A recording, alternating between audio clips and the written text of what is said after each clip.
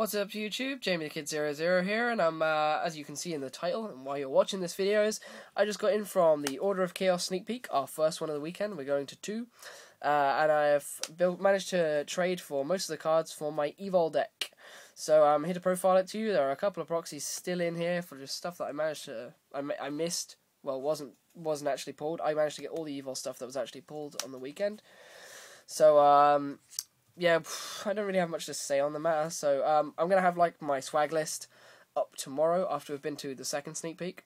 So for those of you who want to know what else I managed to get, stay tuned for that.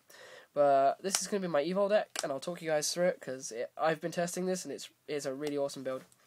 So I'm just going to move the actual pile over here. First up, we have 3 Evol Tile Najash. This card is absolutely crazy. After testing it on Dueling Network, I knew this was the deck for me from Order of Chaos. I'm building Exectors, of course, but Evols are a really fun deck, and a lot of people don't see them coming. And they can work Goes in Match, so it kills plants. But yeah, Najash is really awesome because of this little card, which I'll actually go find now, called Evo Force, which I'll get to in a bit.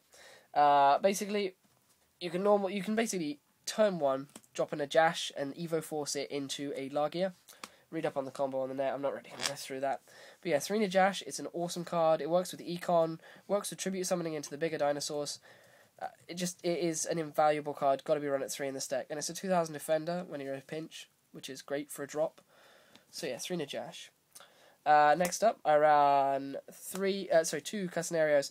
I dropped from 3 to 2 on Duel Network, and I found it was a lot smoother. Especially seeing as it has the special summon cards with the same name, much like Rescue Rabbit. And I found myself with a lot of inconsistencies with them, so I much prefer them at 2. I have Econ at 3, so this card really can be over quite a few monsters. So I definitely use it for those of you who are considering not using it, unless you get into literally any Xyz after you attack with them. Well, any Xyz with this deck, this deck makes. Next up, I run 3 Westlow. The card from Photon Shockwave is still awesome. 1900 defender. It's a little bit slower than Najash and Casnario, but by no means a dead card. It's really awesome for setting up your Serato plays to search into the other cards. It's still a target for Evo Force. It's just genuinely an awesome guy to have in the deck, and it's also a target for Offerings to the Snake Deity, if you so choose to use it for that. I had to summon one to use against Gores earlier on in my testing, so however it works. Then next up, I run for my Evolzars, 3 Seratos. It is the main kind of base beater of the main deck, even though I try not to use any of the Evolzars on their own. It's great for searching, great for beating over tough stuff, like Thunder Kings, to be honest. If your opponent Thunder Kings first turn, you flip your Westlow, they attack the Westlow, evens out. Then you get your Serato, and he's on 2-1. So you swing over that Thunder King, and then you get to search, say, another Westlow, or your Najash, and things like that, Najashos, and things like that. So it's definitely a really awesome card to have at 3. And of course, you want to run all your Evolzars at 3 because of the Casanario effect. Next up, I run 3 Volcanoes. This card is the nuts of the deck, and which is why I really chose to run it in the first place back in Photon Shockwave. I didn't bother profiling because it really wasn't that great. But it's the very fact that when this card is special summoned by an Evoltile, and all of a sudden Evoltile's got amazing in this set, you can special summon another Evolzar from the graveyard. Hello, overlay.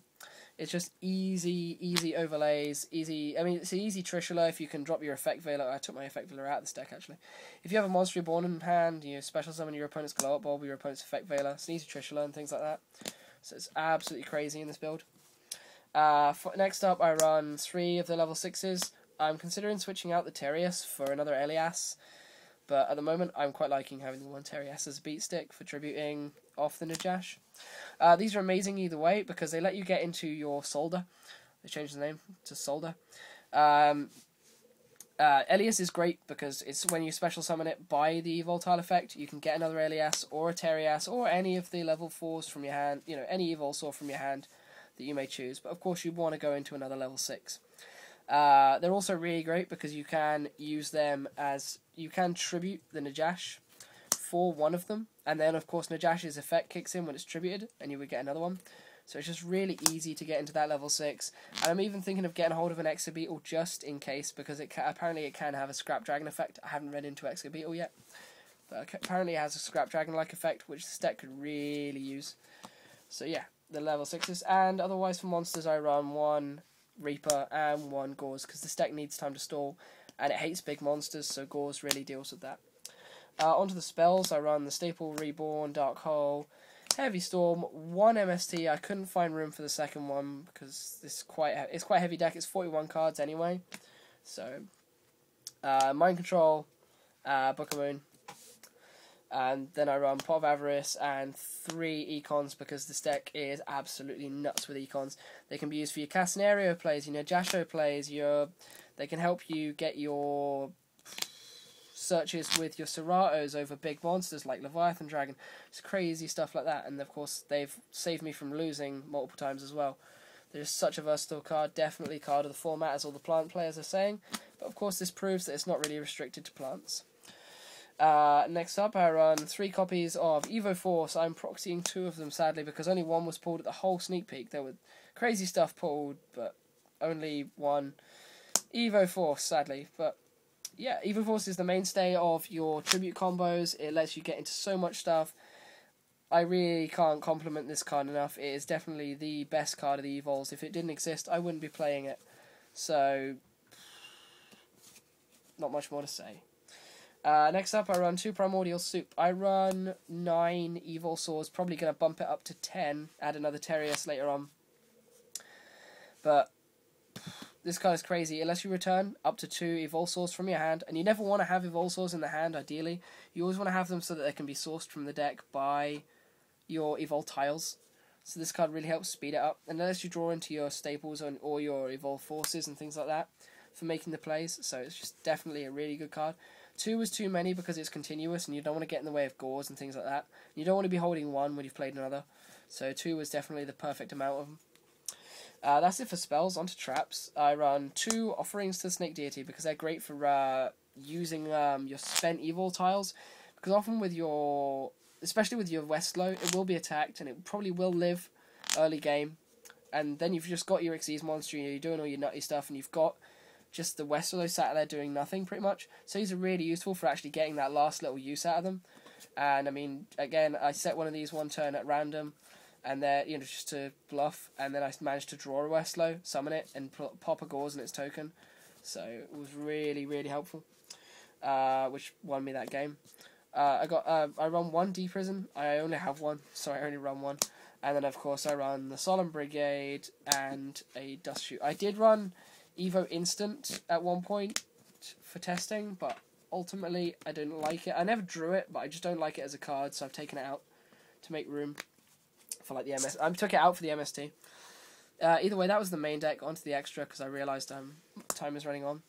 I run 1 Catastor, 1 Brio, 1 Black Rose, 1 Scrap Dragon because this deck needs beaters. I would run Stardust, but again, as I said, the deck needs an ability to get over big monsters, and Scrap Dragon is much better than the Stardust. And 1 Trishula. I just run the Staple Synchros. For the Xyzes, I run 1 Solder, triple Lagia. I managed to pick up another one at Sneak Peek, thankfully.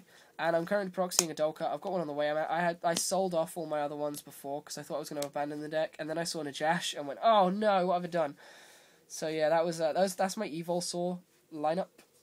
Evolzar lineup. And otherwise, I run 1 Leviair, 1 Leviathan Dragon, 1 Zenmains, 1 Roach, and 1 Utopia. I'd possibly run Chaos Number Utopia in this deck, but I don't have the room at the moment. So that is my extra. As for the side, I had a side, and I moved it. Oh, it's over there. Could you pass me it, please? Over by the fridge. Oh, forget about it. But yeah, siding wise, I've sided things like Thunder Kings, Xyz Reborn, stuff like that. But ultimately,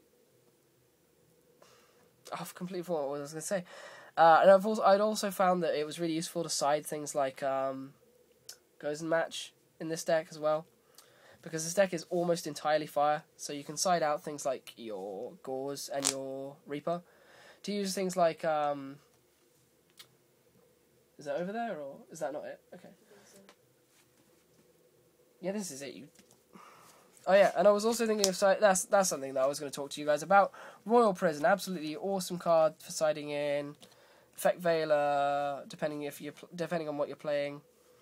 Royal Prison, Xyz Reborn, because I found Xyz Reborn incredibly useful in using reusing your Dolkers and your Swords and your wind-up Zen mains. Thunder King was good in the main deck, but I didn't like it. I mean, it slowed the deck down. There wasn't enough room for it. So, I mean, I'd only side it in against decks that really search quite heavily, and decks which are quite beta heavy. And otherwise, I don't think I have anything else in my side deck to talk about. But yeah, guys, this has been my Evolzar deck. I'm gonna get rid of that German Black Ray. That's been my Evolzar spam deck. For those of you who will ask in the comments, this deck fares very well against Dino Rabbit. I'd hazard to say it's better than Dino Rabbit, simply because Dino Rabbit, in some cases, can be a lot faster because it only requires 1 card to make Largia, whereas mine requires 2. But it's the very fact that this deck is far more consistent than Rabbit, and it will last a lot longer than Rabbit. If Rabbit doesn't OTK me in the first 3 or 4 turns, I will usually win the game. So, yeah, guys, this has been Jamie the Kid with my Evolzar deck. Any changes you guys would like me to make, anything you'd suggest in your testing, or any ideas you have, let me know in the comments box below. Schedule for tomorrow will probably be a big sneak peek swag list with lots more stuff. I managed to get quite a few trades. We've got some Zen Mighties, we've got another Zen mains in, stuff like that. So, yeah, I'll see you guys tomorrow, and see you guys in the comment box. Have a good one.